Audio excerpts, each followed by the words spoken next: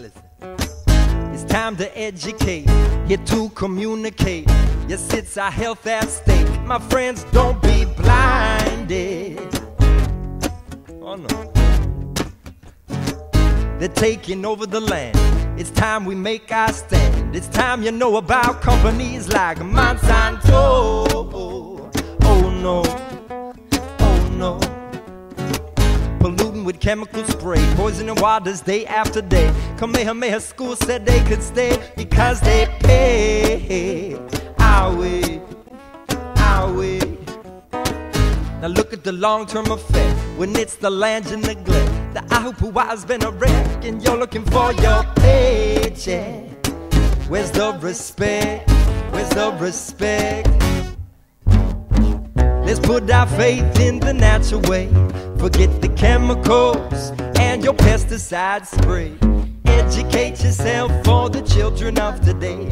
Food grown organic and pure will always be the #1 cure. You'll all be grateful when you say no to GMO. Oh yes, no to GMO. Gotta say no to genetically modified organisms. Well, we don't need no genetically modified organisms. My friends gotta say no to GMO.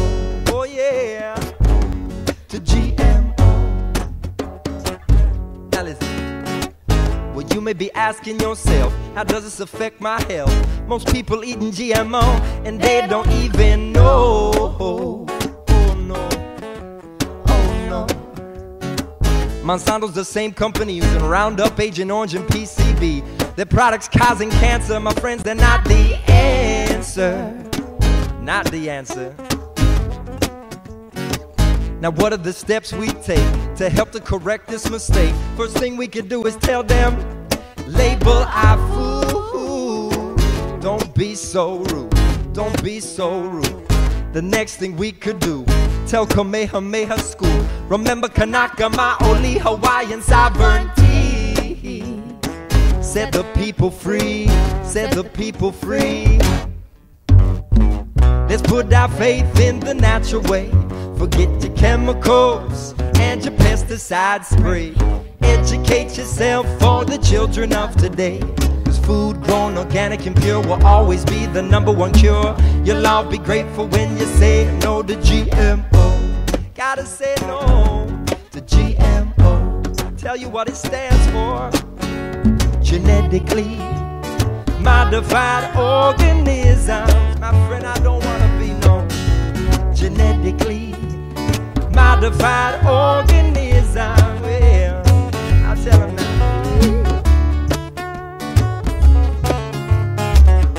Pure organic.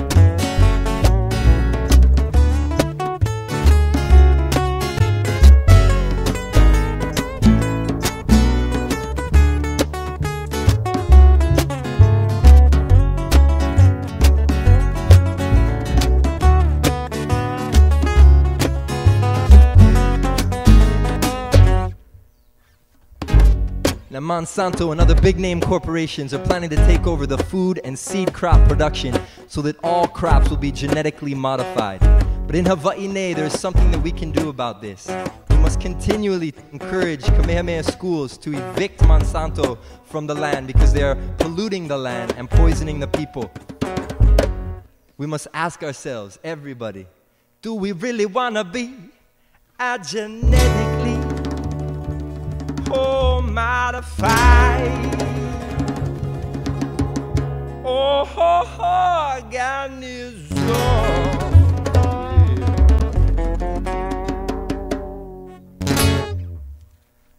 Promoting local organic food from the heart, from the soul, with love. Aloha.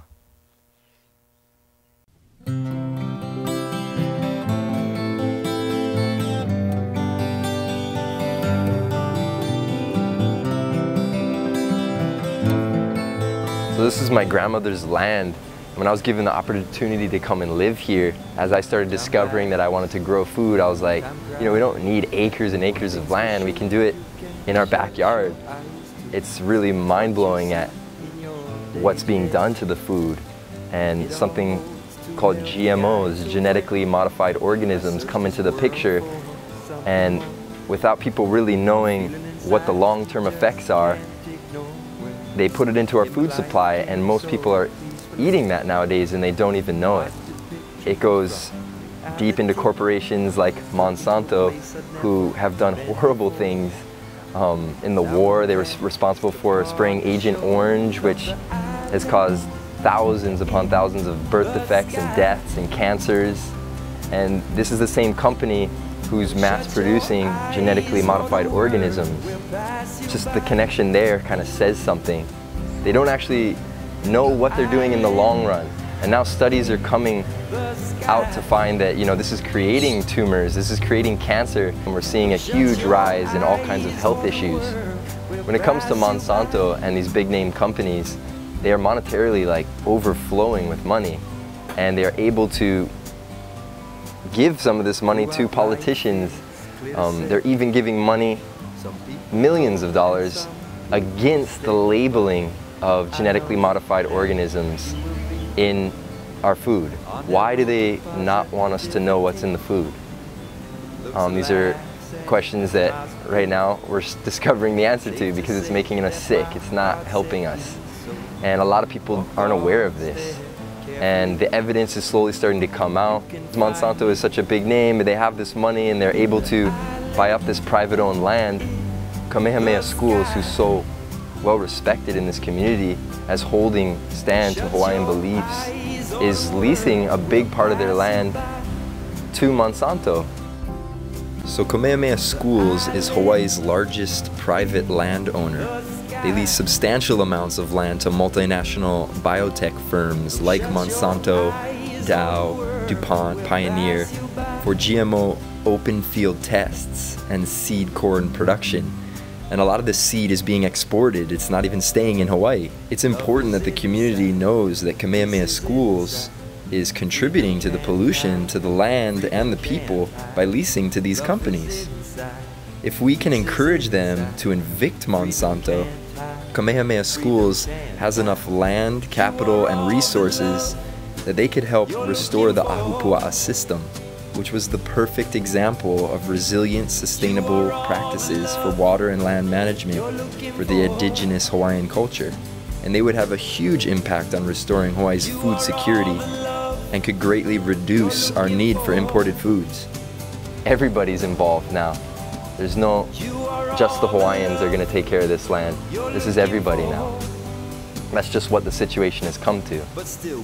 So our kuleana is to truly look at this land, respect it, and see the most optimal growth. So when you have that situation, you can't help but observe and want to do something about it. And as a musician, and as someone who has a voice and is a farmer, have my own organic gardens growing around my home, I know that it's possible to grow your own organic food and feed yourself from your land, no matter where your land is. If we have water, if we have the right soil, if we have the right resources and the right attention that we can give the garden, we can truly see a blossoming. And as a witness to that, we can continue to flourish as a community in helping each other, enriching each other, in bringing an energy that isn't foreign to Hawaii. This is something that's deep in the soil, deep in the roots of what Hawaii is about. It just needs to be resurfaced and really respected once again. It's nice to have that at different parts of the yard. So 3 different sweet potato patches rotating. I was giving one clipping of kalo and then I ended up planting it in the backyard, and now it's just spread out, and I just harvested this whole area. There's so many keikis that come off the side of them. So if you just look down in to see what's going on underneath the canopy. A few guys you could separate out there, give them to your friends. Mountain apple, I just kind of give them a little area. The mountain apple will grow. Volunteer papaya. Sometimes things just pop up and they end up being what you need there. You need to know what pests are going to come your way, prevent them from really wreaking havoc on your crop. So rotating is definitely a big part of it, as well as a lot of attention. It's all an experiment, you know. It's like, allow yourself to just witness the growth. You're just the one planting the seed. And if you can keep them happy, keep them watered, then you're doing your job as a farmer. And everything in the ground will feel that and appreciate it and give you some goodies. You know that the nutrients, the water, the soil, everything from there is going to go straight into your body. So your connection to the land is that much more intensified. To be a farmer takes time and energy and work, and it is not for everybody. But to do small-scale farming at your home, just being a gardener, to be in touch with the land, the richness that it brings in your heart is priceless. And to be eating food from your garden, you know exactly where it came from. You planted that seed. To know that is something that can't be explained or taught. It's something that has to be, something that has to be done. This land right here was just weeds. This was all weeds up to here. People would throw their trash in it.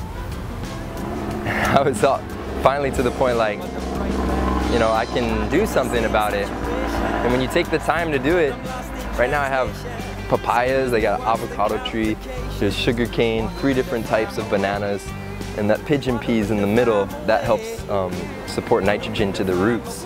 And then all underneath that, which I just harvested yesterday, was all root crop, which was sweet potato. And these chickens help me fertilize. And then this bunch of bananas is about to go. Just shows you, you know, you take some time and energy, and then the land produces for you. The land's gonna give you an abundance. So as far as our situation in Hawaii, we have a choice to ask, what's in our food?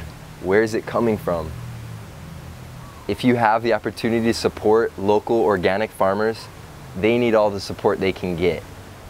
And once the attention starts going more towards the fact that organic food is enriching our lives and really bringing out the highest potential, not only in the land, but in the people, then we'll realize we don't need these big name corporations to be mass producing food like corn, soybeans, canola, and all this stuff that's in so much food and is taking over the seeds.